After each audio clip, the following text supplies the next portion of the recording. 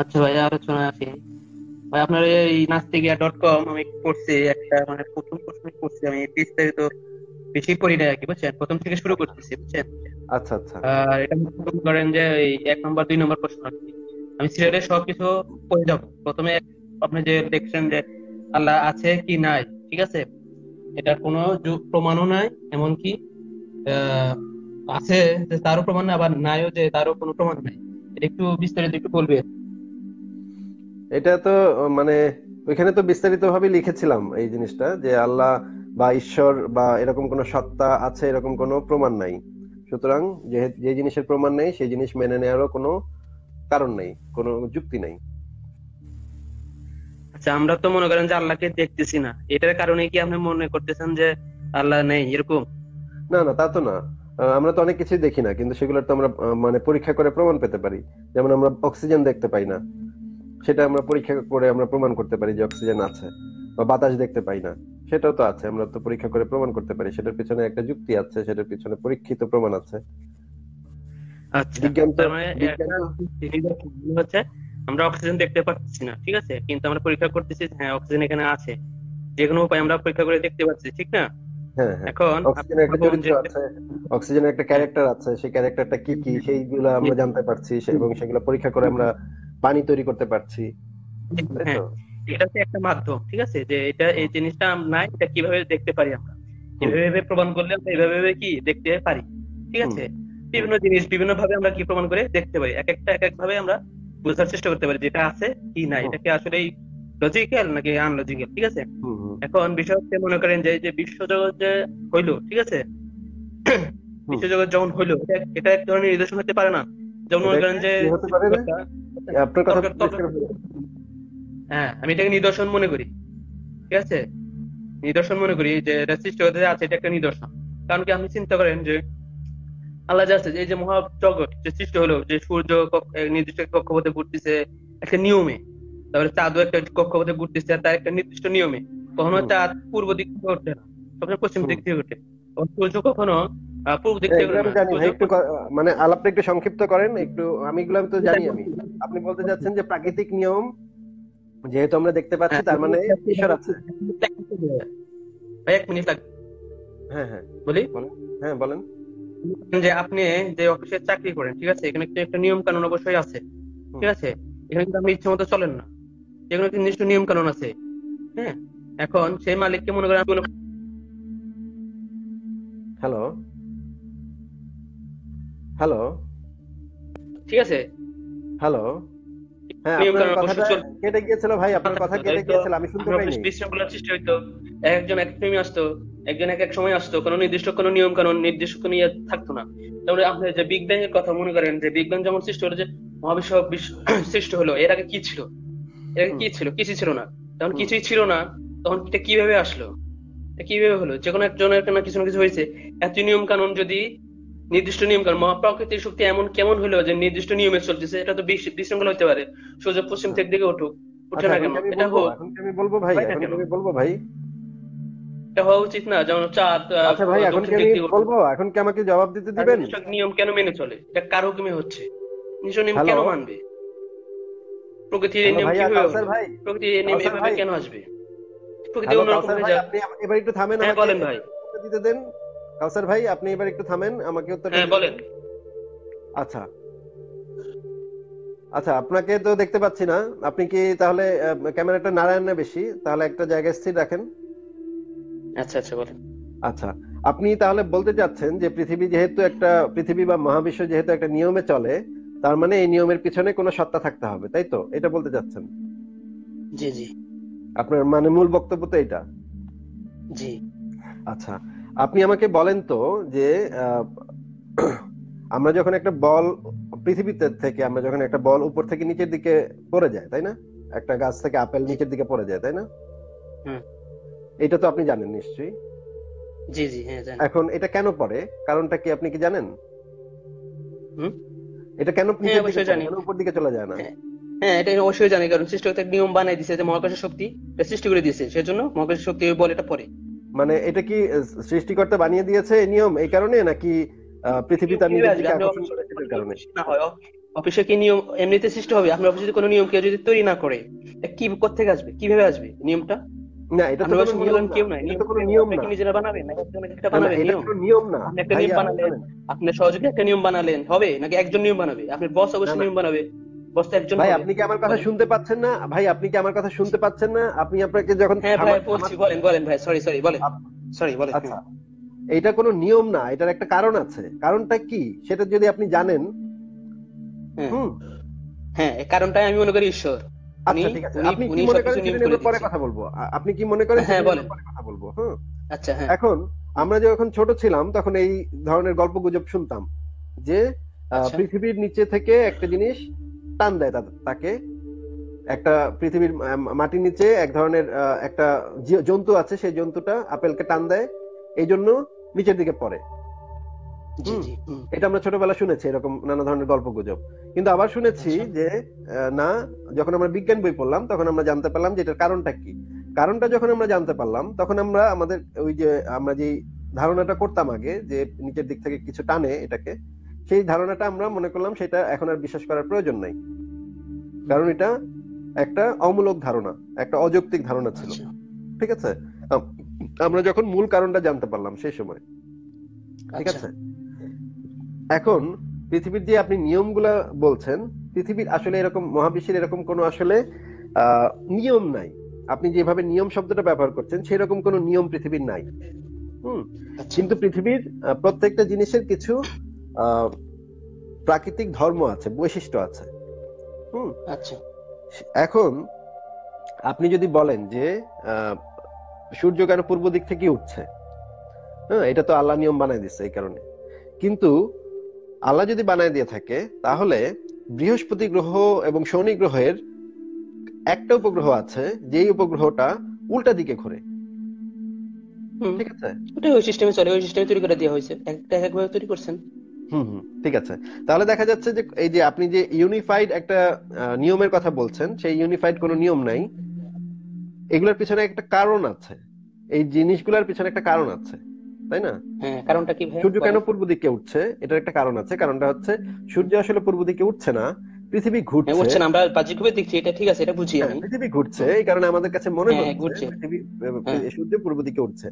সূর্য আসলে হ্যাঁ, উঠছে পৃথিবী না। যদি এখন মনে করেন যে উল্টো ভাবে ঘুরতো, তাহলে উল্টো ভাবে উঠতো, হ্যাঁ ঠিক না? Right right. এখন যদি আপনি পৃথিবী কেন ভাবে ঘুরছে, ওভাবে ঘুরতে হ্যাঁ পারতো। একদিন ভাবে ঘুরুক না ভাইয়া, কালকে হ্যাঁ, এভাবে পৃথিবী পৃথিবী এভাবে ঘুরুক, উল্টা ভাবে ঘুরুক, আমরা চাই ঘুরুক, হোক। না, পৃথিবী হবে না কেন কেন? উল্টাভাবে ঘুরবে? পৃথিবী তো উল্টাভাবে ঘোরা সম্ভব না। কেন সম্ভব না, কেন হোক, আপনাকে একদিন হোক, না না, ঘুরলে আপনাকে আমি সমস্যা কি? বলছি, না না, শোনেন একটু, যে হ্যাঁ এই যে বলেন এই বলেন ভাই, বলেন জি। প্রাকৃতিক নিয়মগুলা, ভালো লাগতেছে, বলেন। এই প্রাকৃতিক নিয়মগুলা, যে নিয়মগুলোর কথা আমরা বলছি, সেই নিয়মগুলা প্রকৃতিতে চলছে এবং এগুলোর একটা কার্যকারণ আছে। এখন আপনার যদি কোনো কিছু দাবি করতে হয়, যে আপনি একটা অলৌকিক দাবি নিয়ে আসলেন যে আল্লাহ আছে বা ঈশ্বর আছে বা জিহোবা আছে, এরকম একটা অলৌকিক দাবি নিয়ে যদি আপনি আসেন, তাহলে আপনার এইরকম যে কোনো একটা রুল ব্রেক করে উল্টা কাজটা করায় দেখাতে হবে যে দেখো, আল্লাহ আছে এবং আল্লাহ এই কাজটা তোমাদেরকে করিয়ে দেখাইছে। তার মানে তার এমন ক্ষমতা আছে, সেই কাজটা তোমাদেরকে সবাইকে দেখালো, তোমরা দেখলা। আচ্ছা। ঠিক আছে। যেমন ধরেন, এমন যদি হইতো যে সব মানুষ মারা যাচ্ছে, কিন্তু হযরত আচ্ছা। মুহাম্মদ আল্লাহর নবী, সে মারা যাচ্ছে না, সে এখনো জীবিত, তাহলে আমরা বুঝতে পারতাম হুম, যে আরে, আমরা তো সারা জীবন দেখে আসছি সব মানুষ মারা যাচ্ছে, কিন্তু এই যে এই লোকটা যে যে আল্লাহর নবী, হুম, সে মারা যাচ্ছে না। তার মানে সে প্রাকৃতিক সূত্রকে উল্টাই দিছে, উল্টাই দেওয়ার মতো ক্ষমতা তার আছে। হুম, প্রাকৃতিক যে সূত্র, যে সূত্রে মহাবিশ্ব চলছে, সেই সূত্রকে এই আল্লাহর ক্ষমতায় সেটা উল্টাই দিছে সে। কিন্তু হুম। এরকম কোন মানে অলৌকিক ঘটনা আমরা মানব ইতিহাস এখন পর্যন্ত খুঁজে পাইনি যে মোহাম্মদ এরকম একটা কাজ করছে, যে কাজটার কারণে মহাবিশ্বে যে প্রাকৃতিক ঘটনা বা প্রাকৃতিক নিয়ম সেটা উল্টাই দিছে। কারণ এই উল্টা মানে যদি আপনি দাবি করেন যে এই নিয়মটা আল্লাহ সৃষ্টি করছে, তাহলে সেই নিয়মটা উল্টায় দেওয়ার ক্ষমতাও তার নিশ্চয়ই আছে, তাই না? হ্যাঁ হ্যাঁ অবশ্যই আছে। কিন্তু মানব ইতিহাসে এরকম কোন উল্টায় দেওয়ার ঘটনা মুসলমানরাও দেখাতে পারে না, খ্রিস্টানরাও দেখাতে পারে না, হিন্দুরাও দেখাতে পারে না। কিন্তু প্রত্যেকেই দাবি করে তাদের ঈশ্বর হচ্ছে সর্বশক্তিমান বা সর্বক্ষমতার অধিকারী। কিন্তু এখন পর্যন্ত তারা একটা নিয়মও পাল্টায় দেখাতে পারে নাই। আপনার ধরেন জেসাসও মরছে, মুহাম্মদও মরছে, এই দুজনের একজন এখন পর্যন্ত জীবিত নাই। তারা কিন্তু প্রাকৃতিক এই নিয়মটা আচ্ছা। পাল্টাইতে পারে নাই। সৃষ্টিকর্তার না, ক্ষমতায় তারা যিশু কিন্তু আলাইহিস প্রাকৃতিক সালাম, নিয়ম হ্যাঁ, পাল্টায় যিশু নাই। মানে ঈসা আলাইহিস সালাম, হ্যাঁ, উনি হ্যাঁ। তো অনেক এখন অলৌকিক কাজ করে দেখাইছে না? না, অলৌকিক কাজ ঠিক আছে, করার কোনো বৈজ্ঞানিক হ্যাঁ, প্রমাণ নাই, এগুলা খালি প্রমাণ না লোকমুখে শোনা থাকলেও যায়। লোকমুখে হ্যাঁ, শোনা ঠিক যায়। আছে, আমরা যেরকম হ্যাঁ, লোকমুখে লোকমুখে শুনি শোনা যে যায়। এখন তো ভাইয়া আমরা অমুক তীরে পানি। অতীতে যাই, অতীতে কি যেতে পারবো আমরা? না, অতীতে আমরা যাইতে পারবো না, ঠিক আছে। হ্যাঁ, এটা কথা হচ্ছে আমরা অতীতে যাই দেখতে পারবো না যে হ্যাঁ এটা কিভাবে হয়েছে না হয়েছে, কিন্তু তার একটা রুলস প্রমাণ আছে। এখন এখন হচ্ছে না, এখন কেন আচ্ছা, হচ্ছে আচ্ছা, না? এখন পৃথিবীতে, আরেকটু শুনে নেন, আরেকটু শুনে নেন, আরেকটু শুনে হ্যাঁ, নেন। আচ্ছা বলেন ভাই, বলেন বলেন, হ্যাঁ আমরা বলেন। যে ন্যাচারাল পৃথিবীর কথা বলছি, প্রাকৃতিক মহাবিশ্বের কথা বলছি, সেখানে যে প্রাকৃতিক নিয়মগুলো আছে, আপনাকে দুইটা কথা বলি। একটা হচ্ছে প্রাকৃতিক ন্যাচারাল, একটা হচ্ছে সুপার ন্যাচারাল। আচ্ছা, ঠিক আছে? আপনার ক্লেমটা হচ্ছে, আপনার দাবিটা হচ্ছে সুপার ন্যাচারাল ক্লেম, মানে আপনার একটা সুপার ন্যাচারাল বিইং আছে, সেই বিইংটা এই ন্যাচারাল পৃথিবীকে সৃষ্টি করেছে বা ন্যাচারাল মহাবিশ্বকে সৃষ্টি করেছে। কিন্তু আপনি এখন পর্যন্ত কোনো প্রুফ দেখাতে পারেন নাই যে সে সেই সুপার ন্যাচারাল পাওয়ার ন্যাচারাল পৃথিবীর কোনো রুল ব্রেক করে সুপার ন্যাচারাল কিছু ঘটাইছে। কিন্তু আপনি পুরোনো গাল গল্পে এরকম, মানে এরকম এভিডেন্স নিয়ে আসতেছেন আমাদের কাছে যে এই যে এই পুরোনো কিতাবে লেখা আছে যিশু হইলো গিয়ে পানির উপর দিয়ে হাঁটতে পারতো। তারপরে আমরা ছোটবেলায় শুনছি যে এই মানে রাক্ষস কক্ষস ছিল। ছোটবেলা আরো অনেক অনেক কাহিনী শুনছি আমরা যে চাঁদে একটা বুড়ি আছে, চাঁদের বুড়ি, এটাকে চাঁদের বুড়ি বলে, চাঁদের নাকি চরকা কাটতেছে।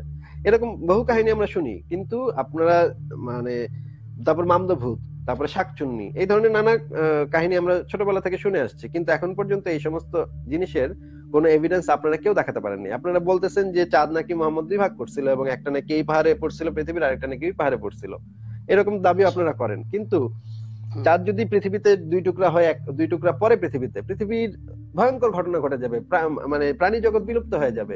চাঁদ তো ভাই ছোট কোনো খণ্ড না, এটা অনেক বিশাল একটা মানে উপগ্রহ। সেটা যদি দুই হুম, খণ্ড হয়ে পৃথিবীতে পড়ে, পৃথিবীর টেকার কথা না, পৃথিবীর প্রাণী জগৎ ধ্বংস হয়ে যাওয়ার কথা। তাহলে প্রাণী জগৎ তো এখনো আছে, তাহলে আপনাদের ক্লেমটা তো ভ্যালিড হচ্ছে না। তারপরে আপনারা যে ক্লেম করেন যে মুসা নবী নাকি লাঠি মাটিতে রাখলে সাপ হয়ে যেত। তারপরে আপনারা ক্লেম করেন হ্যাঁ, যে যিশু নাকি অন্ধকে স্পর্শ করলে যিশুর চোখ, ওই অন্ধ লোকের চোখ ভালো হয়ে যেত, মৃত ব্যক্তিকেও স্পর্শ করলে মৃত ব্যক্তি জায়গা উঠতো। মোহাম্মদ নাকি মেরাজে হুম, গেছিল, মোহাম্মদ নাকি ঘোড়ার পিঠে হুম, চড়ে মেরাজে গেছিল।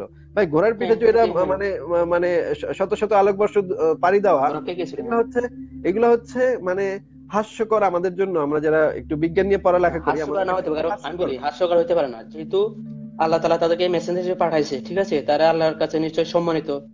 যদি আমরা মনে করি, ঠিক আছে, আপনি না, যদি এটা মনে করেন কেন যে হ্যাঁ মনে করুন? আপনি আল্লাহ না, নাই বিশ্বাস আগে করেন না, ঠিক আছে, আমি বলি না, শুনেন। না, হ্যাঁ, আল্লাহ না, নাই না। বিশ্বাস করেন, ঠিক আছে, আপনি তো ধারণা করতেছেন যে হ্যাঁ আল্লাহ তাআলা তাদেরকে পাঠাইছে, নবীকে পাঠাইছে, মুসাকে পাঠাইছে, ঈসা আলাইহিস সালামকে আচ্ছা পাঠাইছে, ভাই, নিশ্চয়ই আপনাকে তারা একটু সম্মানিত একটা এই জিজ্ঞেস করি, বিষয়ে। আপনাকে একটা জিনিস জিজ্ঞেস করি, একটু হ্যাঁ অপেক্ষা বলেন, করেন। হ্যাঁ, হিন্দু ধর্মগ্রন্থ যে রামায়ণের ভিতরে আছে যে আহ হ্যাঁ, হনুমানে নাকি একটা পাহাড় কাঁধে নিয়ে উড়ে উড়ে আসছিল, যখন লক্ষণ হ্যাঁ, হচ্ছে গিয়ে মানে অসুস্থ হয়ে পড়ছিল, তখন লক্ষণের ওষুধ আনার জন্য হিমালয় পর্বত নাকি কাঁধে করে চলে আসছিল। সে জানতো না যে কোন ওষুধ, কোন পাতাটা নিতে হবে, তখন কাঁধে করে পুরা হিমালয় পর্বত নিয়ে আসছিল, সে কৈলাস পর্বত নিয়ে আসছিল সে। এখন এই কাহিনী কি আপনি বিশ্বাস করেন ভাই? এখানে হ্যাঁ।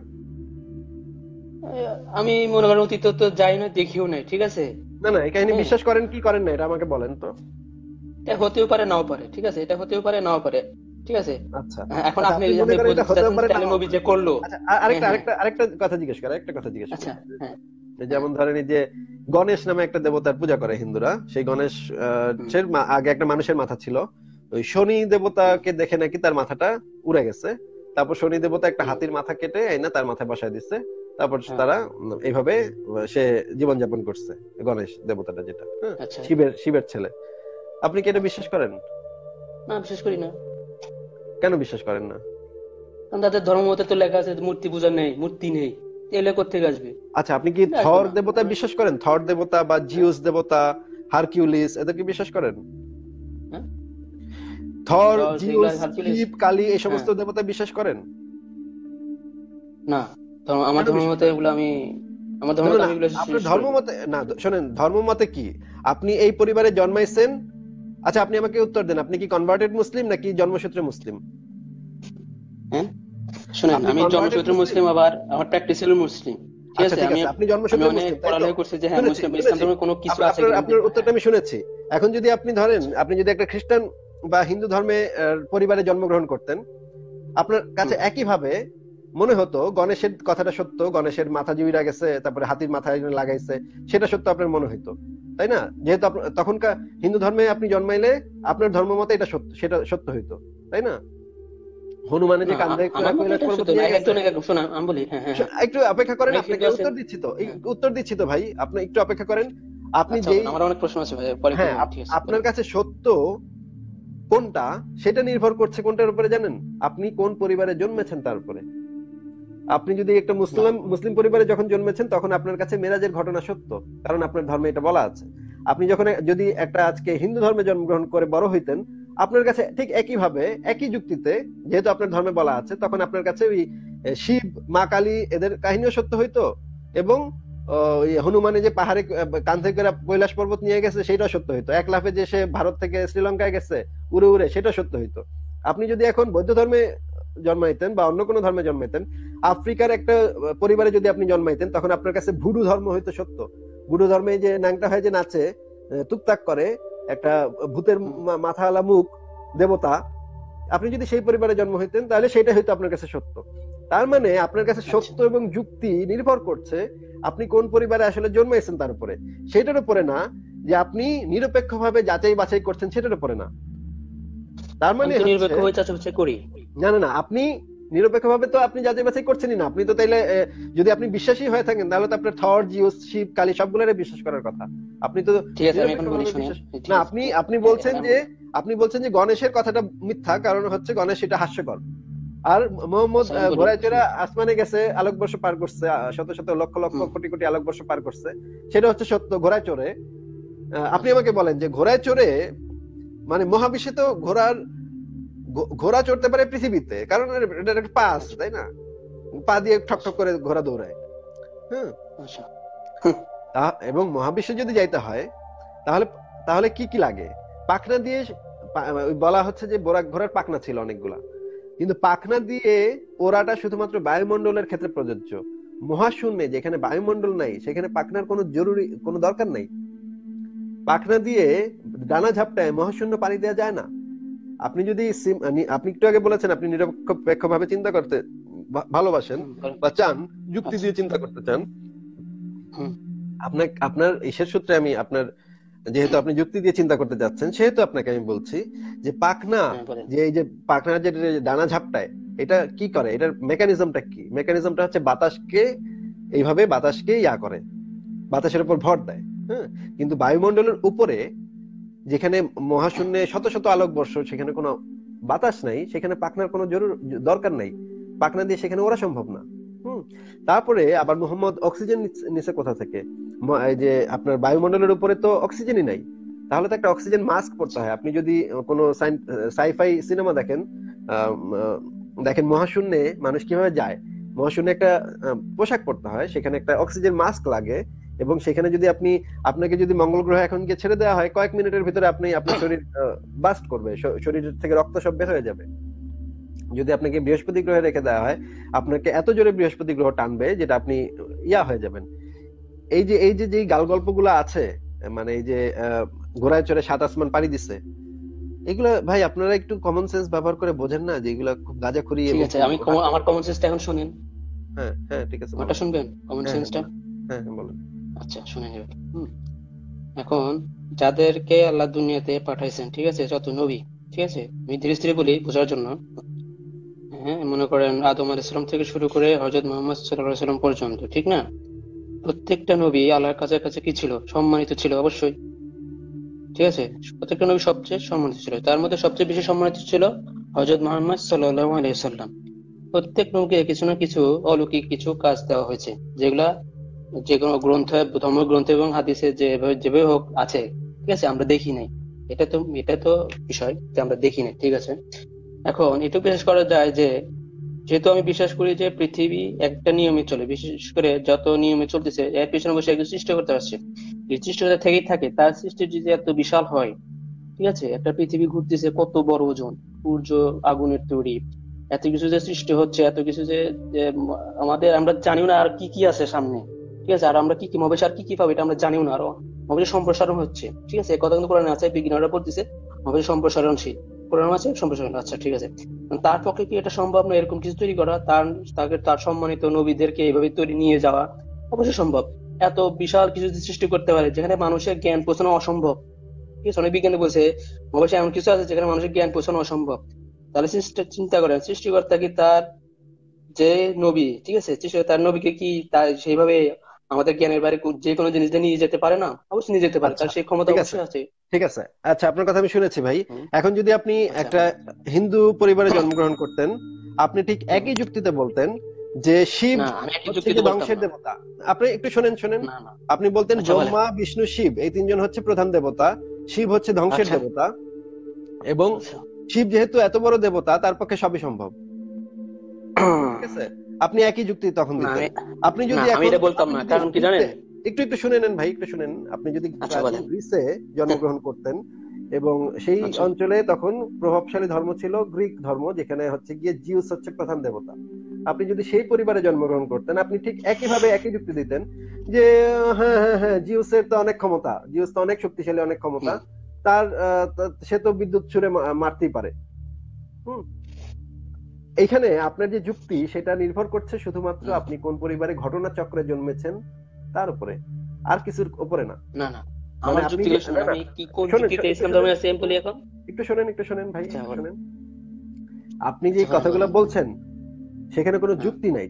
হ্যাঁ, আপনি যে কথাগুলো আচ্ছা। বলছেন সেখানে কোনো যুক্তি নেই। আপনার কথার মূল বক্তব্য হচ্ছে এটা, যেহেতু আল্লাহ সবচেয়ে শক্তিশালী, তার মানে হচ্ছে আপনি এই কথাটা ধরে নিয়েছেন প্রথমে, যেহেতু আল্লাহ সবচেয়ে শক্তিশালী, সেহেতু আল্লাহ মোহাম্মদ রে অনেক ক্ষমতা দিচ্ছে, সে আসমানে উঠে যেতে পারে, ঘোড়ায় চড়ে আসমানে চলে যেতে পারে।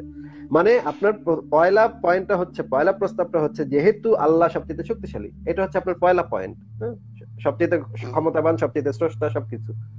এটা এই পয়েন্টের উপর ভিত্তি করে পরবর্তী পয়েন্টটা আপনার যৌক্তিক মনে হচ্ছে, তাই না?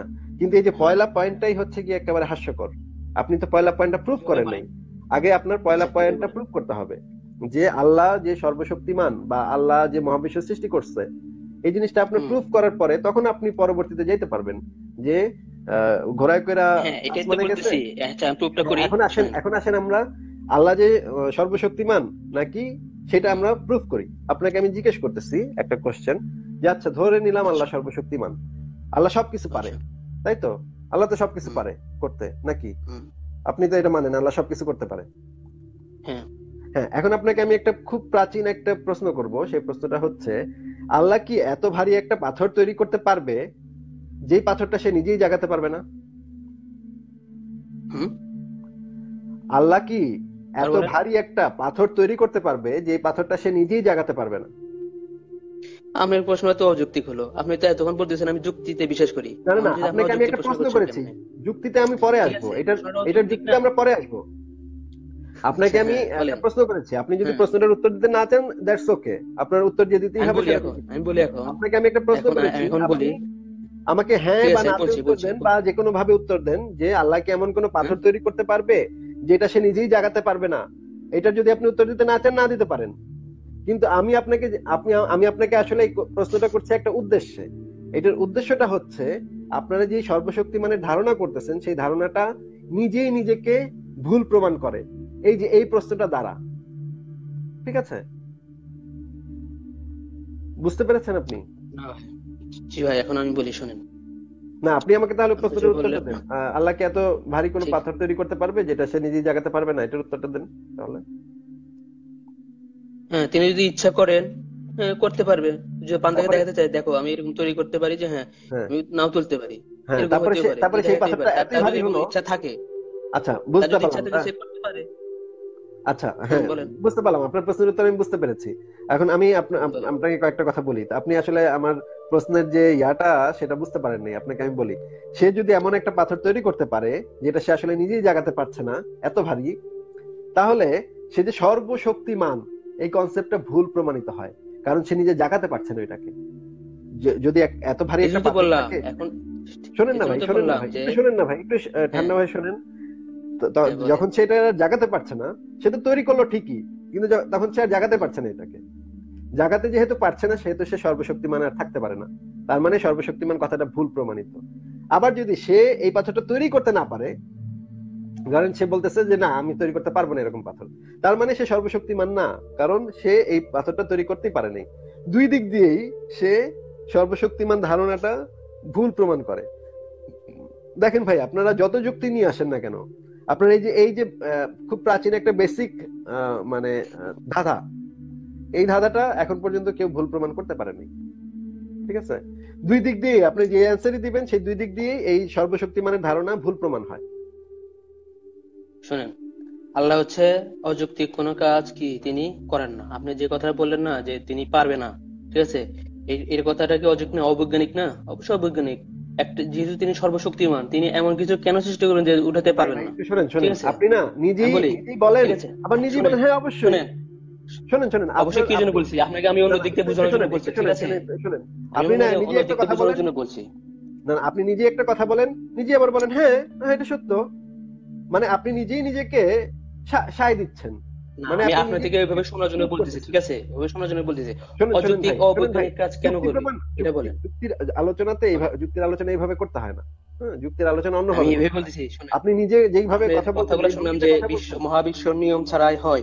না না ভাই, আপনার অফিস আমার যদি কথা নিয়ম একটু ছাড়া শোনেন, না চলে, আমার কথা একটু শোনেন। ঠিক আছে? আপনি নিজেই আচ্ছা, নিজেকে বলুন। প্রুভ করতেছেন। আপনি বলতেছেন হ্যাঁ আল্লাহ তো অনেক শক্তিশালী, হ্যাঁ আল্লাহ তো এটা পাথরটা বানাইতেই পারে। এগুলা ভাই আপনার মনের কথা, আপনি যেটা ভাবেন, কিন্তু এটা কোনো যুক্তি, আপনি কোনো যুক্তি এখন পর্যন্ত দেখান নাই। হ্যাঁ, ধরেন মহাবিশ্ব আল্লাহ সৃষ্টি করছে, সেটার পেছনে যুক্তি কি, কিভাবে সৃষ্টি করলো, কেমনে সৃষ্টি করলো, কিছুই দেখেনি। আপনি বলতেছেন হ্যাঁ হ্যাঁ আল্লাহ সবকিছু সৃষ্টি করছে, মোহাম্মদের অনেক পাওয়ার ছিল, আসমানে উইরা গেছে, মেরাজে মেরাজে গেছে।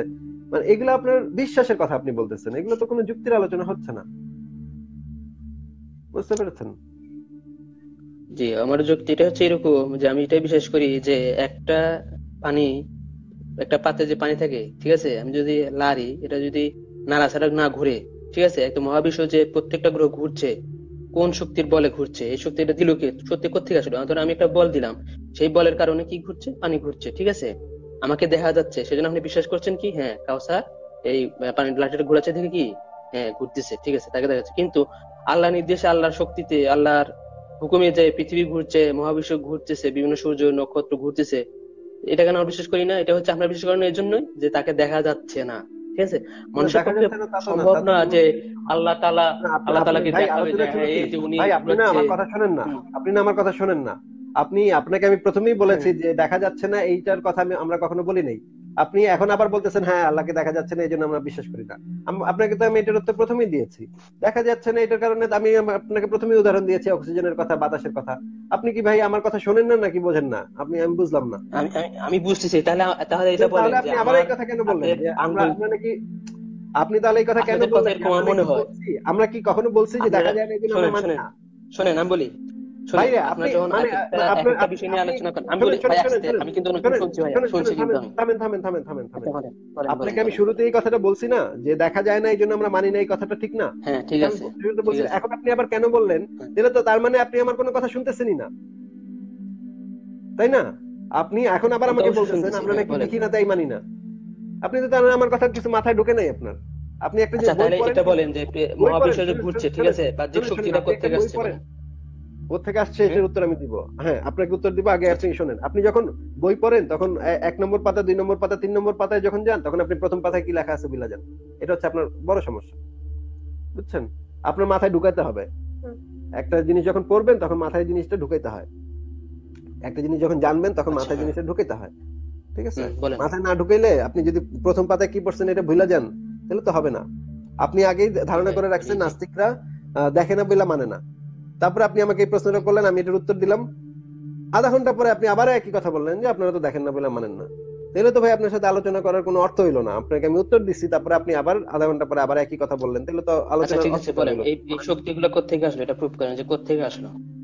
আচ্ছা, ঠিক আছে, আপনার দাবি হচ্ছে যে, কোরআনের দাবি যেটা হচ্ছে মহাবিশ্ব আল্লাহ 6 দিনে সৃষ্টি করেছে, তাই তো? কোরআনে লেখা আছে তো জি। এটা, তাই না? এবং আল্লাহ আরশের উপর সমাসীন, লেখা আছে তো কোরআনে, তাই না? হুম, পড়ছেন তো কোরআন? হুম, হুম। 6 দিনে আল্লাহ মহাবিশ্ব সৃষ্টি করছে, আল্লাহ আরশের উপর সমাসীন। এখন আপনি বলেন তো মহাবিশ্ব সৃষ্টি করার আগে আল্লাহ কিসের উপরে বসেছিল? হুম। মহাবিশ্ব সৃষ্টির আগে না, আল্লাহ এটা কিসের এটা উপর বসেছিল? হ্যাঁ, পানির উপরে আমি জানি বসেছিল। না, আপনি এটা যদি এটা কোরআনে কোরআন কোরআনে আমি কোরআনে খুঁজে পড়েন, পানির উপরে বসেছিল আল্লাহ, মহাবিশ্ব সৃষ্টির আগে। ঠিক আছে? আচ্ছা আপনি একজন আলেমের সাথে কথা বলেন বা কোরআন খুলে এখন পড়েন, মহাবিশ্ব সৃষ্টির আগে আল্লাহ কোথায় বসেছিল? পানির উপর বসেছিল।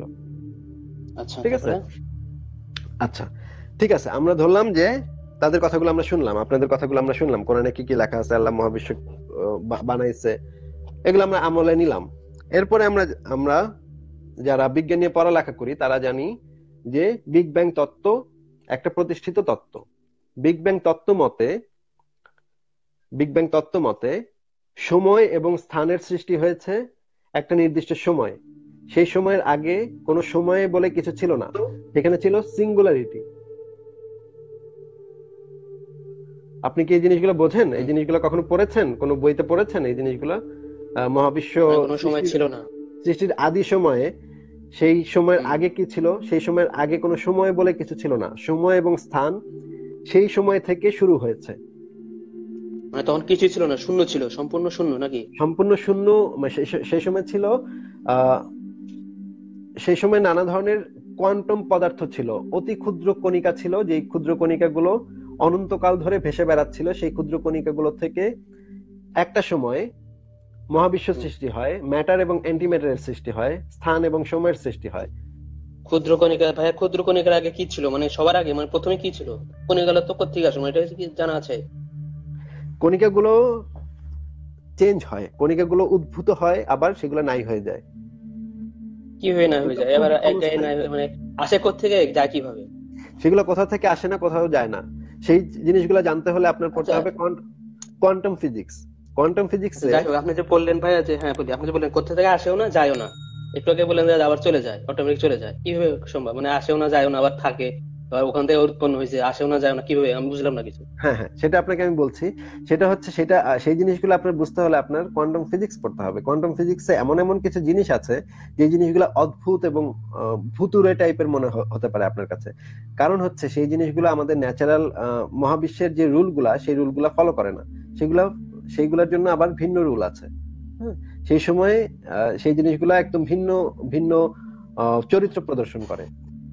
যাই হোক, সেই জিনিসটা আপনাকে আমি যে জিনিসটা আপনাকে আমি বলছি, সেই জিনিসটা হচ্ছে মহাবিশ্ব সৃষ্টির সময় যে বিন্দু থেকে মহাবিশ্ব সৃষ্টি হয়েছে, ম্যাটার এবং অ্যান্টি ম্যাটারের সৃষ্টি হয়েছে, এই দুইটার যোগফল হচ্ছে এনার্জি এবং নেগেটিভ এনার্জি, এই দুইটার যোগফল হচ্ছে শূন্য। সেই শূন্য অবস্থার আচ্ছা। আগে কোনো সময় এবং স্থান বলে কিছু ছিল না।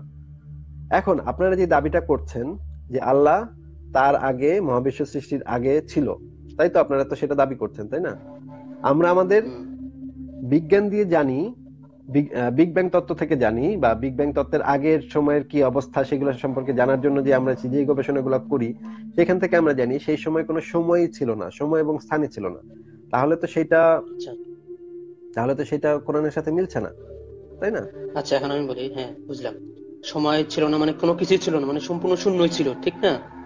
হ্যাঁ, এটা তো আপনি বুঝাতে যদি চাচ্ছেন নাকি? আপনি যদি হ্যাঁ। আমার কথাটা আপনার হয়তো বিশ্বাস হয় নাই, বা আমার কথাটা হয়তো আপনি এটা মানেন নাই। এটা আমি বুঝছি আর কি, হ্যাঁ বুঝছি, যে ঠিক আছে, তখন কোনো আপনি কিছু ছিল না, আপনি সময়, আপনি এটার সময় জন্য স্থান থাকা।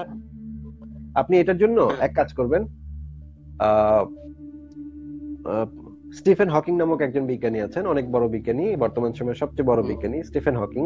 ওনার একটা বই আছে কালের সংক্ষিপ্ত ইতিহাস, আরেকটা বই আছে ব্ল্যাক হোল এবং শিশু কৃষ্ণ গহ্বর এবং শিশু মহাবিশ্ব, আরেকটা বই আছে গ্র্যান্ড ডিজাইন।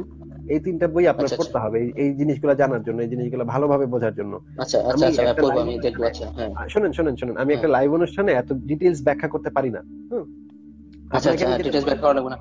আমি এটা আপনাকে আমি চিন্তা করি যেটা ভাই, আমি বোঝাতে একটা। চাচ্ছি হুম। আপনাকে আমি যেটা বোঝাতে যাচ্ছি সেটা হচ্ছে, আপনি যতগুলা ন্যাচারাল ঘটনা পর্যবেক্ষণ করেন সেগুলোর প্রত্যেকটার একটা কারণ আছে। সেইগুলোর প্রত্যেকটা আচ্ছা। কারণের পিছনে কখনো কোনো অলৌকিক সুপার ন্যাচারাল কোনো বিইং এর হাত বা প্রভাব খুঁজে পাওয়া যায় নাই। ঠিক আছে? এটা কি হুম। আপনি বুঝতে পেরেছেন? কোনো হাত খুঁজে পাওয়া যায় না, না? না। না, কিভাবে পাওয়া যায় না, মানে এটা কি দেখে না এই জন্য, না কিভাবে খুঁজে, ওনারা কিভাবে চাচ্ছে দেখার জন্য, এটা কিভাবে আসলো, এটা কিভাবে চাচ্ছে ওনারা, মানে যারা বিজ্ঞানীরা এগুলো আছে, মানে আপনি কিভাবে বুঝলেন? আচ্ছা, ঠিক আছে, আপনাকে আমি বোঝাচ্ছি। ধরেন আহ ধরেন বৃষ্টি পড়তেছে না একটা গ্রামে, হ্যাঁ, খরা চলতেছে। আচ্ছা হুম, আচ্ছা। এখন গ্রামের কিছু কৃষক এসে গান গাওয়া শুরু করলো, আল্লাহ মেঘ দে, পানি দে, ছায়া দে রে তুই। হুম। হ্যাঁ, তারপরে হুম। বৃষ্টি পড়ার সম্ভাবনা তাতে কতটুকু হবে সেটা আমরা আমরা যারা বিজ্ঞান নিয়ে পড়ালেখা করি সেটার সম্ভাবনা আমরা বিবেচনা করলাম। তখন আমরা দেখলাম, যখন এটা বিবেচনা করলাম তখন আমরা দেখলাম যে ওই যে যেই লোকেরা মাঠে বসে আল্লাহ মেঘ দে পানি দে গানটা গাইছে, এই গানটা গাওয়াতে মেঘ এবং ওইখানের বৃষ্টির প্রভাবে, বৃষ্টিপাতে কোনো প্রভাব পড়ে নাই। বুঝতে পারছেন? এতে কোনো প্রভাব পড়ে নাই। আবার আরেকটা অঞ্চলে যেখানে কেউ এই গানটা গায় নাই সেখানে বৃষ্টি পড়তেছে খুব সুন্দর ভাবে। তার মানে যে এই যে তারা যে গানটা গাইলো আল্লাহ মেঘ দে পানি দে, এইটা আমাদের ন্যাচারাল ওয়ার্ল্ডের কোথাও কোনো প্রভাব বিস্তার করতে পারে নাই। আল্লাহ পানি দে, আল্লাহ পানি দে, আল্লাহ পানি দে, এইটা বলে যদি কেউ কান্নাকাটি করে মরেও যায়, তাতেও সেখানে বৃষ্টি হবে কি হবে না তার উপরে সেটার কোনো প্রভাব পড়বে না। বৃষ্টি হওয়ার একটা ন্যাচারাল ল আছে, ন্যাচারাল নিয়ম আছে, সেই অনুসারে যদি মেঘটা ওইখানে একটা সময় আসে তখন সেটা বৃষ্টিটা পড়বে ওই অঞ্চলে। পড়তেও পারে নাও পড়তে পারে, সেটা নির্ভর করছে নানা বিষয়ের উপরে, নানা প্রভাবকের উপরে। কোনো মতেই ওইখানে কারা বৈশা মাঠে বৈশা গান গাচ্ছে আল্লাহ মেঘ দে পানি দে তার উপরে এটা নির্ভর করছে না। তার মানে আমরা জানতে পারছি যে ওইখানে বৈশা আল্লাহ মেঘ দে পানি দে বা শিব মেঘ দে পানি দে বা মা কালী মেঘ দে পানি দে, যেই দেবতার নামই রাখুক, তাতে মেঘ আর বৃষ্টির কোনো প্রভাব পড়তেছে না। ঠিক আছে? আবার একজন কৃষক যদি ফসল ফলানোর সময় বিসমিল্লাহ বইলা ফসল ফলায় এবং একজন যদি বিসমিল্লাহ না বইলা ফসল লাগায়, মানে খেতে চারা লাগায়, ঠিক আছে, একজন ধরেন বিসমিল্লাহ বলে লাগাইলো আর একজন বিসমিল্লাহ না বলে লাগাইলো, আমরা দেখতে পাচ্ছি, আমরা পরীক্ষা করে দেখতে পেয়েছি যে বিসমিল্লাহ বলা বা বিসমিল্লাহ না বলাতে ওইখানে কোনো পার্থক্য পরিলক্ষিত হয় নাই, ওইখানে ফসলে কোনো পার্থক্য পরিলক্ষিত হয় নাই। এখন আপনি যদি দাবি করেন যে বিসমিল্লাহ বলাতে একটা ফজিলত আছে, বিসমিল্লাহ বলা একটা প্রভাব আছে, বা আল্লাহর নাম বলাতে একটা প্রভাব আছে, তাহলে আপনাকে আমি বলবো, তাহলে ভাই আপনি আমাকে একদিন একটা পটাশিয়াম সায়ানাইড, যেটা হচ্ছে বিষ, সেটা বিসমিল্লাহ বলে আমাকে খাওয়ায় দেখান। তাহলে আমি দেখবো যে সেই বিসমিল্লাহ বলার কারণে, বিসমিল্লাহর প্রভাবের কারণে আপনার সেই পটাশিয়াম সায়ানাইডটা একটা সুন্দর মধু হয়ে গেল কিনা। যদি আপনি সেটা আমাকে করে দেখাতে পারেন তাহলে আমি বুঝবো যে আপনার ওই যে বিসমিল্লাহ বলাটার একটা প্রভাব সেই পানিটার উপরে পড়ছে, যেটা পটাশিয়াম সায়ানাইডটাকে মধুতে পরিণত করে দিচ্ছে। ঠিক আছে? কিন্তু আপনারা যারা এই যে স্রষ্টার প্রভাবের কথা বলেন বা একটা প্রভাব বিস্তারের কথা বলেন, আমরা দেখতেছি যে ন্যাচারাল ওয়ার্ল্ডে এরকম কোনো প্রভাব আপনারা দেখাতে পারেন না। বা আপনারা ধরেন একজন পঙ্গু লোক শুয়ে আছে, আপনারা সেখানে আল্লাহ টুকটাক টুকটাক আল্লাহ আল্লাহ পক পক পক পক এরকম একটা সূরা পড়লেন, দেখা গেল লোকটা পঙ্গু থেকে লাফ দিয়ে উঠে দৌড় মারছে। এরকম যদি আপনারা একটা ঘটনা ঘটায় দেখাতে পারতেন তাহলে আমরা বুঝতাম যে না, আপনার এই যে টুকটাক টুকটাক আল্লাহ টুকটাক টুকটাক এটার একটা প্রভাব আছে এটার উপরে, এই ঘটনাটার উপরে। না ভাইয়া, আমার একটা মাথা ব্যথা হলে আমি একটা দোয়া করি, ঠিক আছে, এটা পড়লে আমার মাথা ব্যথা চলে যায়, এরকম আছে, আমি বুঝি না কেন হয়। আচ্ছা, এটার একটা সাইকোলজিক্যাল মানে ব্যাপার আছে, যেটা আপনাকে আমি ব্যাখ্যা করতে পারি, কিন্তু আমার মনে হয় এখন আর সময় নাই। আপনার কেন মাথা ব্যথাটা থেমে যায় বা মাথা ব্যথাটা একটু কম কম আপনার মনে হয়, সেটার একটা সাইকোলজিক্যাল ব্যাপার আছে। এটা খুব মানে সহজ স্বাভাবিক একটা মানে ব্যাপার, এটা কোনো অলৌকিক ব্যাপার না। আপনি যদি একটা হিন্দু পরিবারে জন্মগ্রহণ করে এখন মা কালীর নাম নিতেন, তাহলে একইভাবে আপনার মাথাটা মনে হতো একটু হ্যাঁ এখন একটু কম ব্যথা। না না, আমি হিন্দু পরিবারে হলে আমি হিন্দু বইগুলো পড়তাম অবশ্যই, গীতা বেদ এগুলো অবশ্যই পড়তাম। হ্যাঁ পড়তেন, ঠিক এবং আছে, আপনার মনে হতো যে এসব বেদে তো অনেক কিছু ভুল ভ্রান্তি অনেক কিছু লেখাই আছে ভাইয়া, শুনেন, গীতা তার বেদে অনেক অবৈজ্ঞানিক অনেক কিছু আছে। আচ্ছা, ঠিক আছে, তাহলে আপনাকে আমি বলবো, এখনকার মুসলিম আপনি আমার ওয়েবসাইটে গিয়ে, আমি কেন ইসলামে বিশ্বাস করি না 1 2 3 এই তিনটা লেখা একটু পড়ে আসেন ভাই, তাহলে আপনার সাথে কথা বলতে সুবিধা হয়। শুনেন তাদের নিজের অনেক ধর্ম আছে, গ্রন্থ বই পড়ে অনেকেই ইসলাম ধর্ম গ্রহণ করছে, ঠিক আছে, অনেকেই তার ধর্ম ছাড়ি দিছে, ঠিক আছে, অনেকে তো তার ধর্মগ্রন্থে অনেক জায়গায় এক এক জায়গায় লেখা আছে যে এটা, এক জায়গায় আছে এটা অমিথ্যা, ঠিক আছে, আমি কোরআনে এমন কিছু পাইনি এক এক জায়গায় একরকম বলছে, ঠিক আছে, এরকম, ঠিক আছে, বুঝতে পারছেন? তারপরে যে সমস্ত বৈজ্ঞানিক তথ্য আছে এগুলো আজ পর্যন্ত ভুল প্রমাণ হয়নি।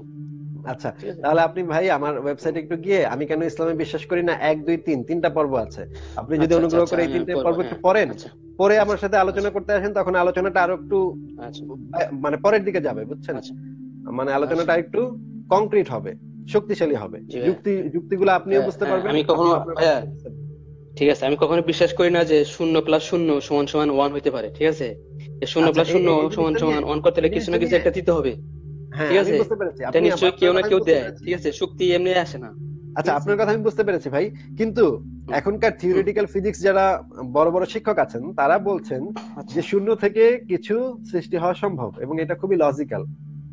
শূন্য থেকে কি সৃষ্টি হওয়া সম্ভব? শূন্য থেকে কিভাবে? সৃষ্টি হওয়া সম্ভব +1 এবং -1। +1 এবং -1, পজিটিভ এনার্জি এবং নেগেটিভ এনার্জি যদি হ্যাঁ, এটা একত্রিত শূন্য থেকে হয়, কিভাবে আসবে যেখানে কিছুই নাই, যেখানে কোনো একটু কিচ্ছু শোনেন নাই, না ভাই, মূলধন শোনেন কিচ্ছু না, নাই, সেটা কিভাবে আসবে? সেটা আসতে পারে।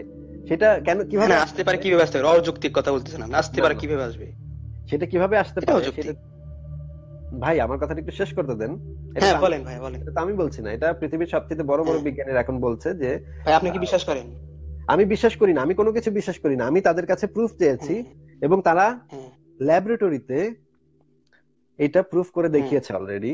খুব টাইনি লেভেলে এটা প্রুফ হয়েছে, খুব আমি সামান্য বলি কোন শূন্য থেকে, ছোট। আমি বলি কোন শূন্য আচ্ছা, থেকে দেখাইছে যে শূন্য মানে কি, যে এখানে কোনো অণু পরমাণু আমরা যা দেখি না, মাইনাস প্লাস যা দেখি না, কিছুই কিচ্ছু নেই, থাকবে না, কিছুই নেই, না কিচ্ছু মানে নাই কিছুই থাকবে না, তাহলে এখানে, পৃথিবীর ভিতরে কিছুই প্রমাণ থাকবে করছে না। না ভাই এটা?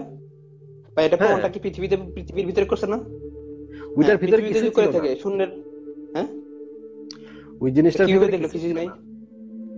ভাই, কিভাবে দেখলো কিছুই নাই? বৈজ্ঞানিক গবেষণাগারে কিভাবে কাজ করে এটা কি আপনি জানেন? হ্যাঁ, বৈজ্ঞানিক গবেষণাগারে কিছুই যখন সেখান থেকে সবকিছু মুক্ত করে শোনেন, ফেলা হয়, এটা যারা কি আপনি যারা জানেন করছে বৈজ্ঞানিক তারা তো মানুষ গবেষণাগারে না, তারা তো কিভাবে অবশ্যই ওইটার মানুষ, ভিতরে? তারা অবশ্যই মানুষ না, ভাই, তারা যারা মানুষ প্রমাণটা নাকি করছে তারা হাতি? অবশ্যই মানুষ। না না, তারা মানুষ ঠিক নাকি আছে, হাতি মানুষই তো সেটা তো, করছে, ঠিক আছে। আমি বলি ভাই ভাই, রে, শোনেন ভাইয়া, তারা মানুষ না হাতি আমি সেটা বলি তো এখানে আলোচনা না।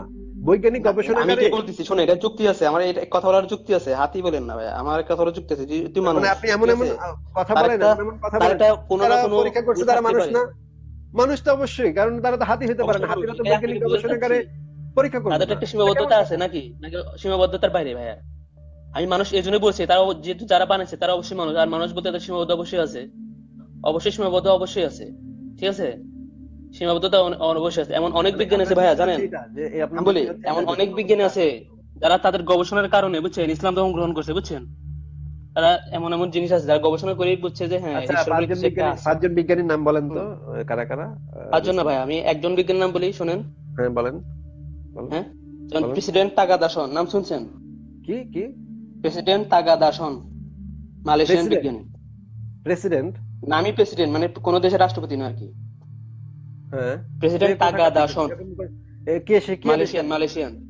সে কি আবিষ্কার সে, করছে? আমি বলি শোনেন, হ্যাঁ, সে পেন রিসেপ্টর চেনেন? পেন রিসেপ্টর, আমাদের চামড়াতে যে পেন রিসেপ্টর থাকে, হুম।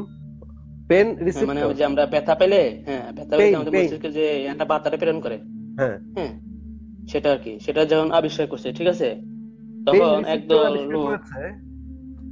পেন রিসেপ্টর আবিষ্কার আমাকে সে বুঝাইছে যে হ্যাঁ আমরা কি জন্য ব্যথাটা পাই, এটা বুঝাইছে, ঠিক আছে। সে কি কোনো নোবেল এটাই পুরস্কার টুরস্কার পেয়েছে? কোনো পুরস্কার পেয়েছে সে, আমি কোনো বলি আবিষ্কারের? সৌদি আরবের 8ম কনফারেন্সে মনে হয়, মুসলিম বিজ্ঞান ও বৈজ্ঞানিক কনফারেন্সে মনে হয় 8ম, ঠিক আছে, একটা সার্জারি পাবেন আপনি। ওখানে সে বক্তব্য যখন দিছে, বলে যে আমি এটা দেখছি, ঠিক আছে, একদল লোক তার কাছে কোরআন নিয়ে আসছে, যে হ্যাঁ, কোরআন লেখা আছে যে আমি যখন কাফেরদেরকে আগুনে দগ্ধ করাইবো, ঠিক আছে, হুম, কোরআন হুম, আয়াত এটা হুম। নিয়াত পড়ছে যে আমি যখন কাফেরদেরকে আগুনে দগ্ধ করাইবো, তখন তাদের যখন চামড়া পুড়ে যাবে, ঠিক আছে, যখন চামড়াটা পুড়ে যাবে, তখন তাদের সেই পুরো পুরা চামড়ার উপরে আমি নতুন চামড়া দিব, যেন তারা ব্যথা অনুভব করে, ঠিক আছে। এখান থেকে কি এখান বোঝা থেকে যায় যে সে হ্যাঁ, ওই যখন যে এই চামড়াটা পুড়ে গবেষণাটা, যায়।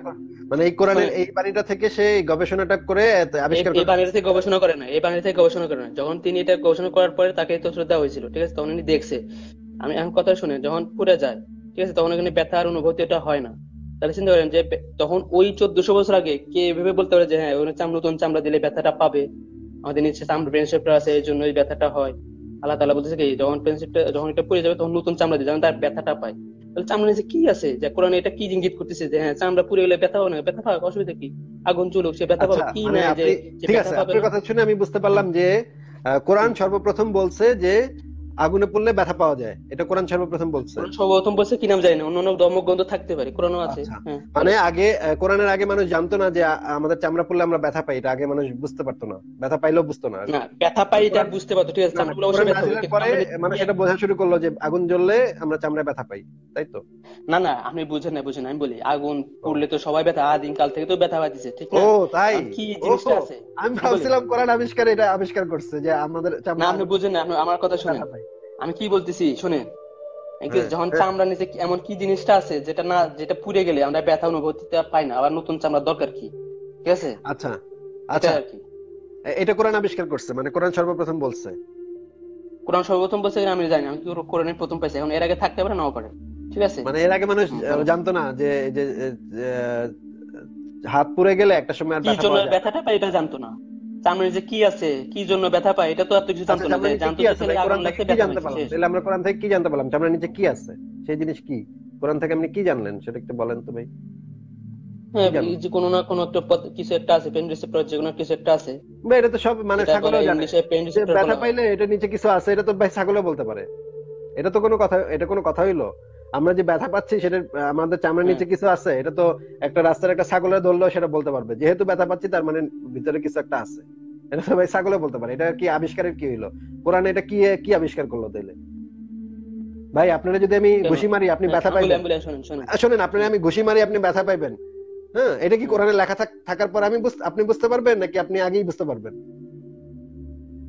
আচ্ছা ভাই তাহলে আমি কি আচ্ছা জন্য শোনেন, ব্যথা আপনার পেলাম না সাথে অনেকক্ষণ পেলাম, কথা শোনেন। বলছি, কিন্তু ভাই আপনার মানে যুক্তির লেভেল এতখানি লো যে আমি ভাইয়া মানে। আপনি অনেক কিছু বোঝার চেষ্টাও করেন না, আমি যেটা বুঝলাম আর কি, অনেক কিছু আপনি বোঝাতে আচ্ছা আমি ভাইয়া, ওদিকে আপনাকে বুঝলাম, আমি ওদিকে তাহলে বুঝেন। অনুরোধটা যে করলাম, আপনি যদি আমার ওই যে ওয়েবসাইটের এই 3টা লেখা একটু পড়ে আসেন, তাহলে আলোচনাটা একটু কংক্রিট হবে। আপনার সাথে আলোচনাটা কংক্রিট হচ্ছে আচ্ছা না ভাই, আমি এই আমি কারণে। পড়বো না, হ্যাঁ? অসুবিধা নেই, হ্যাঁ আপনি পড়বো যদি পড়ে অসুবিধা নেই। আসেন তখন আমরা আলোচনাটা করতে পারবো। আপনার সাথে আলোচনা করে আমার ভালো লাগছে। আচ্ছা আপনার থেকে আমি অনেক আচ্ছা। কিছু বুঝলাম যে আপনি কিভাবে চিন্তা করেন। এটা আমার জন্য, আমার লেখার জন্য এটা খুবই কাজে দিবে। তাহলে আমি আরো সহজভাবে লিখতে পারবো। কিন্তু কথা হচ্ছে যে আপনি জি ভাই। যে কথাগুলো বলতেছেন সেগুলো আসলে গুছায় বলতে পারতেছেন না হয়তো, বা আপনার কথাগুলো হয়তো একটু খেই হারায় যাচ্ছে। আপনি যদি লেখাগুলো পড়ে আচ্ছা আবার আমার সাথে আলোচনা করেন তাহলে আমরা আবার মানে একটু একটা বেজের উপরে আমরা কথা বলতে পারবো, বুঝছেন? জি ভাই। ভাই আমি মূল বিষয়টা হচ্ছে সত্য জানার জন্য আমি যুক্তি, মানে যে কোনো জিনিসকে আমি যুক্তিভাবে চিন্তা করি, যে কোনো ধর্ম, সব ধর্ম বই কিন্তু আমি পড়ি। আচ্ছা বাইবেল, বেদের বাংলাটা আমি পাই না, সেজন্য এটা আমার বেশি পড়া হয় না, ঠিক আছে। আচ্ছা, বাইবেলের আমার বাংলা ভাষণ আছে, ওখানে তো আমি কিছু অনেক কিছু পড়ছি, যা দেখছি ঠিক আমাদের আছে ভাইয়া, গভর্নমেন্ট আপনার সাথে দেখছি কথা পত্রিকা, বলে খুবই ভালো এগুলো লাগলো। সব আপনি পড়ি আমি। আরেকদিন আলোচনা করবো আমরা। আপনাকে অনেক ধন্যবাদ ভাই তাহলে। আমার কথা যদি বিরক্ত, ভাই শুনেন আমার কথা যদি বিরক্ত হন, আমি মাপ চাইছি, ঠিক আছে। না না, যদি বিরক্ত বিরক্ত হইনি বোধ আমি। করেন, অথবা আপনি বিরক্ত যদি বোধ মনে করি করেন নাই। যে না আমি কিছু পারি না, আমি কিছু অনেক কিছু জানি না ভাই, আমার ভুল থাকতে, আপনি অনেক কিছু জানেন, জ্ঞানী মানুষ, আমি কিছু জানি, যতটুকু জানি ভাই আপনার সাথে আলোচনা করলাম, আমি কখনো লাইভে কখনো আলোচনা করি নাই, আচ্ছা, আপনার সাথে প্রথম কথা বললাম আর কি, ঠিক ঠিক আছে। আছে ভাইয়া, আপনাকে আপনি আমি আগে আপনি থেকে একবার কিছু বলেছি। আপনি যদি একটু মানে একটু আমার ওয়েবসাইটে লেখা কয়েকটা লেখা পড়ে একটু বেসটা হয়ে যায়, তখন আপনার সাথে কথা বলে আরো মজা পাবো, বুঝছেন? জি ভাই, আজকে হঠাৎ করে আচ্ছা, আসে বাইরে থেকে হ্যাঁ, আসলাম তো, আসি আপনাকে দিছি আর কি, তখনই হঠাৎ করে আচ্ছা, পাই গেলাম, ঠিক আছে, তখন আপনার ঠাস সাথে করে কথা আমি কি বলে ভালো করবো লাগলো। তাহলে পানি ভালো দিলাম। থাকবেন। আমার অনেক লেট জি হয়ে ভাই। গেছে, অনেকক্ষণ কথা বলেছি। তাহলে এখন আমি তাহলে বিদায় নিই। আচ্ছা ভাই। ঠিক আছে। আচ্ছা ঠিক আছে ভাইয়া, ভালো থাকবেন, শুভকামনা। আচ্ছা, অনেকক্ষণ কথা বললাম। আপনাদেরকে অনেক ধন্যবাদ যুক্ত থাকার জন্য। দেখি আরেকজন, আর কেউ কি খুব যুক্ত হতে চাচ্ছেন? না, খুব যুক্ত হওয়ার মতো আর কেউ নাই সেরকম। আপনাদেরকে অনেক ধন্যবাদ যুক্ত থাকার জন্য। সুরাইয়া ফেরদৌস, আপনাকে অনেক ধন্যবাদ, অনেক কমেন্ট করেছেন।